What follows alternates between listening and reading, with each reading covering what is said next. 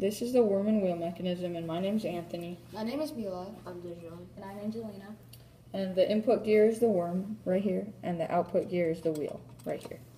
The input motion is rotary, as seen by the spinning, and the output motion is also rotary, again as seen by the spinning. The purpose of our mechanism is to change the linear direction of the mechanism attached to our output gear.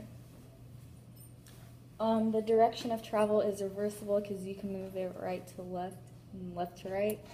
But the flow of power is not reversible because the change of gears intersect.